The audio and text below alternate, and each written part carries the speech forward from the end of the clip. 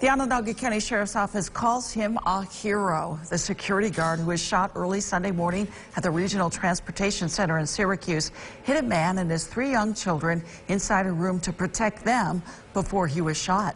29-year-old Jathiel Selman of Syracuse was released from the hospital today after having surgery.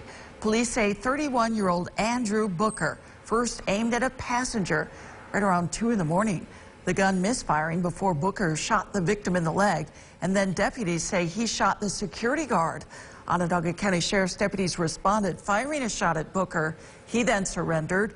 Booker's been arraigned on charges of attempted murder and criminal possession of a weapon.